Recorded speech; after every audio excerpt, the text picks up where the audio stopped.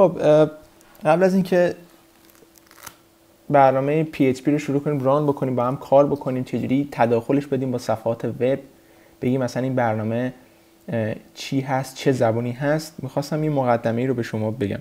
PHP زبونی هستش که حالا من نمیگم الان شروع نمیکنم بگم چه نوع زبونی هست. زبونی هستش که پشت سرور قرار میگیره. زبانی نیستش که اصلا کاربر شما ببینه شما چیکار کردید باش. زبانی هستش که پشت سرور قرار میگیره و توی خود سرور اجرا میشه. پس به خاطر همینه که شما وقتی PHP رو میخواید باش کار بکنید به احتیاج به یه سرور دارید.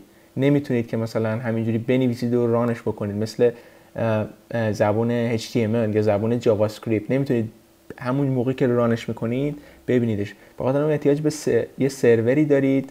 حالا بهتون میگم چه نوع سروری. احتیاج به یه دیتابیسی دارید و احتیاج به یک تکست ادیتور هم دارید. حالا بهتون میگم که چجوری هستش که حالا این کار رو انجام بدید. حالا PHP چه نوع زبونیه؟ PHP زبون اسکریپتینگ لنگویج هست. اسکریپتینگ لنگویج یعنی زبونی نیستش که مثل برنامه نویسی باشه. حالا اسکریپتینگ لنگویج زبونش با برنامه نویسی چه فرقی میکنه؟ زبون پروگرامی چه فرقی میکنه؟ اسکریپتینگ لنگویج اجرا میشه برای جواب دادن به ایونت هایی که بهش میگم. مثلا شما یه صفحه‌ای دارید توش مثلا می‌نویسید PHP load 1. وقتی که کاربر شما روی مثلا لینک کلیک میکنه بهش میگن ایونت. این کار رو برای شما انجام میده. فقط اون موقع اجرا میشه که ازش یه چیزی بخوان. وقتی که ازش یه چیزی بخوان انجام چی میشه؟ اجرا میشه. نه همینجوری اجرا نمیشه. پس این نوع زبونی هست که اسکریپتینگ لنگویج بهش میگن. دومیش اینی که از بالا تا پایین دستورالعمل‌هایی رو اجرا میکنه. مثلا دستورالعمل اجرا میکنه که مثلا این کارو بکنی عددی رو نشون بده، برو این کارو بکن، برو اون کارو بکن. فانکشن داره مثلا، یعنی اینستراکشن های از بالا تا پایین نشون میده. و فرق بعدیش اینه که یوزر اینتراکشن یا کمه یا اصلا نداریم. یوزر اینتراکشن یعنی کاربر مثلا روی یه چیزی مثل جاوا اسکریپت یا جی کوئری کلیک بکنه و خب اون چیز حرکت بکنه، بالا پایین بره. به اون میگن یوزر اینتراکشن. ولی پروگرامینگ لنگویج چه زبونیه؟ پروگرامینگ لنگویج اجرا میشه حتی اگر که ایونت اونجا نباشه. یادتون میاد که من جاوا درس میدادم بهتون، اگر میخواستیم ایونت درست میکردیم، ایونتی مثل اکشن پرفورم، میتونستیم ایونت رو داشته باشیم، میتونستیم مثلا ایونت رو نداشته باشیم. برنامه اجرا میشد. مثلا ما برنامه رو اجرا میکردیم که یه عددی رو نشون میداد، یه متن رو تو صفحه نشون میداد، بهش میگفتن برنامه‌نویسی جاوا. خب یه زبان‌های برنامه‌نویسی یعنی ایونت داشته باشن نداشته باشن براشون فرقی نمیکنه، ولی ایونت هم میتونن داشته باشن. jumps around the instruction یعنی دور و بر اینستراکشن، دور و بر دستورالعمل ها میچرخه. یعنی فانکشن هایی داریم که ما میتونیم بریم رو اون فانکشن اجرا بکنیم. فانکشن هایی هستن که اصلا ما میتونیم داشته باشیم اجرا نشه، ازش استفاده نشه، بعدها ازش استفاده بشه. و یوزر اینتراکشن هم خیلی میتونه داشته باشه. مثلا ما همون برنامه‌نویسی زبان جاوا یا سی پلاس پلاس که در آینده درسش رو خواهم داد و سی شارپ رو در آینده درسش رو خواهم داد، مثلا یوزر اینتراکشن داریم. برفرض ما یه دکمه رو کلیک میکنیم یه اتفاقی میفته.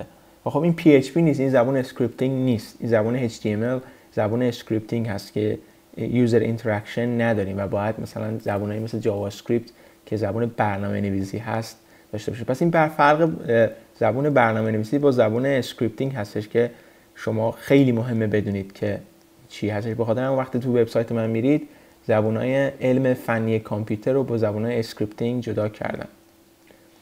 و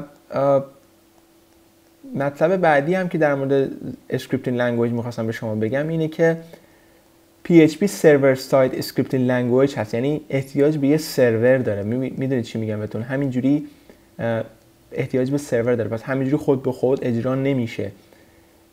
کمپایل نمیشه. مثلا جاوا یه کمپایلر داره، PHP کمپایل نمیشه. شما وقتی که یه صفحه رو لود میکنید همش توی در از سرور اجرا میشه و بعد جواب رو به شما میده. کمپایلر نداریم، تو همش پشت سرور ایجاد میشه دست. و design for use with HTML یعنی ساخته شده که با HTML کار کنه، همینجوری الکی کار نخواهد کرد.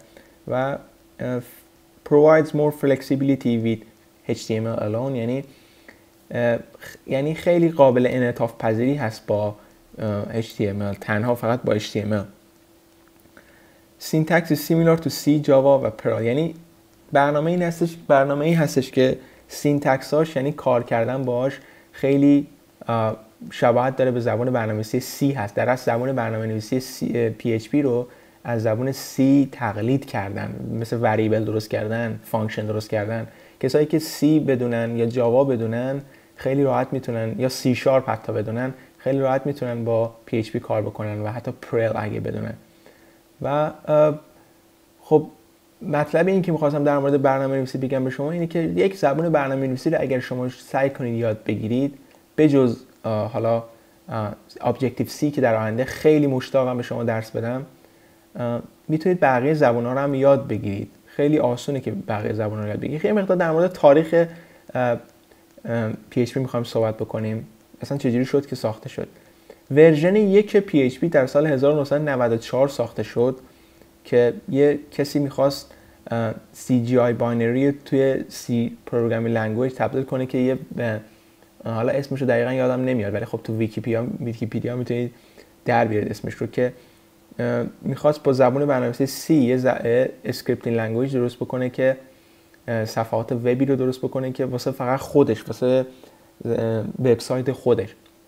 خب ورژن 2 در سال یک سال بعد اومد 1995 که پرسونال هوم پیج تولز بود، یعنی در از هر کسی دلش میخواست میتونست ازش استفاده بکنه. هنوز رسمی نشده بود ولی ابزاری بودش که برای ساختن صفحات وب شخصی خودت میتونید ازش استفاده بکنی. ورژن بعدیش در از 3 سال بعد 1998 اومد که هایپر تکست پروسسور هست. PHP اگر نمیدونید زبانش چیه، در اصل درسته که P قبلش نداره ولی خب قاطی کردن هایپر تکست پروسسور، پری پروسسور در اصل 2 تا P داره، هایپر تکست پری پروسسور بهش میگن PHP. پس اگر ازتون پرسیدن PHP یعنی چی، هایپر تکست پری پروسسور هستش که در سال 1998 رسما وارد بازار میشه و در سال ورژن بعدش ورژن 4ش در سال 2000 میاد که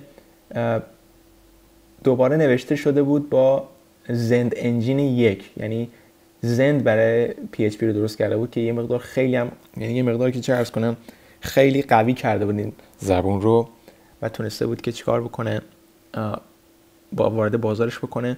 ورژن 5ش که 2004 اومد شده بود Object Oriented Language، یعنی با حالا درسته که دوباره نوشته نشد ولی پاور شد با، یعنی احداث شد با زند انجین 2، ولی قابلیتش این بودش که بهتر پرفورمنس بود، یعنی خیلی خوب نمایش میداد خودش رو تو یعنی تطابق با HTML، صفحات HTML و Object Oriented Programming بود، همونجوری که من به شما گفتم. و در اصل PHP این کار رو انجام میده. ما چرا PHP رو استفاده بکنیم؟ چرا اصلا PHP رو باید استفاده بکنیم و این کار رو انجام بدیم؟ اولا اینکه مجانی هست، یعنی رایگان هست، اوپن سورس سافتوری هست. در اصل سافتورهایی که مجانی هستن دلیل نیستش سافتورهایی هستن که خیلی مزخرف هستن، نه اینجوری نیست. PHP اوپن سورس و خیلی هم پاورفول هست. کراس پلتفرم تو دیولپ، دیپلوی اند تو یوز، یعنی پلتفرماش خیلی ازش استفاده کردن، مثل وردپرس، جوملا، نمیدونم خیلی وبسایت های دیگه که شما وبسایت درست میکنید توش، بهش میگن کراس پلتفرم. و پاورفول هست، یعنی خیلی قوی هست، یعنی انقدر قوی هستش که برنامه یه مثلا وبسایتی مثل ویکی‌پدیا یا فیسبوک بسنده به اون PHP، بسنده به PHP کردن، انقدر پاورفول هستش. و برای وب طراحی شده، یعنی طراحای وب باید بدونن که چجوری از PHP استفاده بکنن و میتونه آبجکت اورینتد باشه. آبجکت اورینتد رو که میدونید چیه، آبجکت اورینتد یعنی کلاس های رو میتونید کلاس داشته باشید و ازش استفاده بکنید، ولی میتونه هم نباشه ولی قابلیت رو داره. داکیومنتیشن خیلی خوبی داره، مثل جاوا دیدی داکیومنتیشن داره که میتونید ازش استفاده بکنید، ولی تو زبان‌های مختلف، خیلی زبون زیاد، ولی متأسفانه فارسی رو نداره. که این از این لینک میتونید برید داکیومنتیشنش رو پیدا بکنید www.php.net/docs.php که میتونید زبان‌ها رو پیدا بکنید. و مطلب آخرم این که خیلی کامیونیتی یا انجمن خیلی بزرگی داره و یه موقع شما یه اشکالی دارید، یه کدی رو میخواید بنویسید، میرید تو این انجمن یه کدی رو پیدا میکنید در اصل که قبلا یه نفر نوشته و شما میتونید ازش چیکار بکنید؟ استفاده بکنید. اینجا هم در مورد اینستالیشن میخوایم چیکار بکنیم وقتی که میخوایم PHP شروع کنیم بنویسیم، یعنی درست بکنیم. اینستالیشنش چیه؟ یعنی چجوری اینستالش بکنیم؟ اول اینکه یه وب سرور داریم که اینجا من از وب سروری به اسم اپاچی استفاده میکنم، اپاچی 2 یا حالا ورژن پایین‌تر. دومین چیزی که میخوایم PHP میخوایم، خود زبان PHP ورژن 5 به بعدش رو میخوایم استفاده بکنیم که آبجکت اورینتد است. نمیخوایم ورژن 4 استفاده بکنیم. ورژن 5 5.4 هست یا 5.5 اومده، یعنی 5 یا 5.4، ولی در از 5.1 هم باشه کار ما رو راه میندازه. دیتابیس میخوایم که از MySQL 5 استفاده خواهیم کرد و یه تکست ادیتوری میخوایم که حالا از نتبینز یا دریم ویور استفاده خواهیم کرد. یه وب براوزری هم میخوایم که از کروم یا فایرفاکس استفاده خواهیم کرد. اینترنت اکسپلورر رو فعلا نمیخوایم ازش استفاده بکنیم چون فعلا براوزر آشغالی در اومده. و مطلب بعدی هم این که در مورد به اصطلاح استک میخواستم صحبت کنم باتون. استک یعنی چی؟ یعنی چجوری ما به اصطلاح میخوایم استکی رو درست. استک یعنی چی؟ استک یعنی چیزی رو میخوایم داشته باشیم که در اصل سرور رو داشته باشه، PHP رو داشته باشه، MySQL رو داشته باشه و یه تکست ادیتور هم واسه ما باشه، یا تکست ادیتور رو بعدا میخوایم ازش استفاده بکنیم. استک هایی مثل لمپ، ممپ، ومپ and زمپ. خب اینا چی هستن؟ لمپ میتونه رو هر سروری در اصل ایجاد بشه توی ولی لمپ در اصل مال لینوکسه. الو که تشخیص بدید مال لینوکس استکه. ممپ مال مکه که ام اولش از مک میاد. ومپ مال ویندوزه و زمپ مال هر دو تا پلتفرم هست. خب اینا استک هستن. استک یعنی چی؟ استک یعنی که در اصل آپاچی رو داشته باشه، مال توی یه پلتفرم چی بشه؟ اجرا بشه. آپاچی یا وب سرور رو داشته باشه، MySQL رو داشته باشه و PHP رو هم داشته باشه. به این میگن استک که خیلی میتونه کمکتون کنه که باش در از کار بکنید، وگرنه باید دستی دونه دونه اینا رو اینستال بکنید. و امیدوارم که خوشتون اومده باشه و این چیزهایی هستش که در مورد PHP اگر میخواید اینستالش بکنید از این لینک میتونید اینستال بکنید. php.net و php.net manual English install که میتونید چجوری PHP رو اینستال بکنید، دونه دونه دنبال بکنید. ولی خب من توی ویدیوم به شما در اصل توضیح خواهم داد که چجوری میتونید اینستال بکنید باز. و یک اسلاید دیگه هم میمونه، متاسفم اگه خسته شدید. و اینکه خلاصه میگیم که ما میریم یه اپاچی وب سرور ایجاد میکنیم.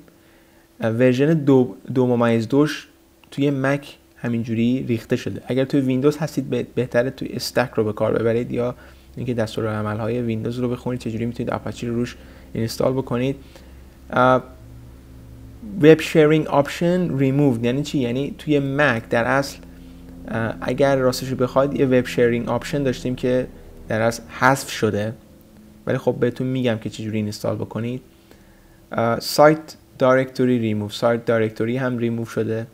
کنفیگور میخوایم بکنیم توی مکمون چجوری. PHP رو اینستال بکنیم چجوری. ورژن 5.3 یا 5.4ش با مک OS X اومده. الان من مک OS در اصل موریکس دارم.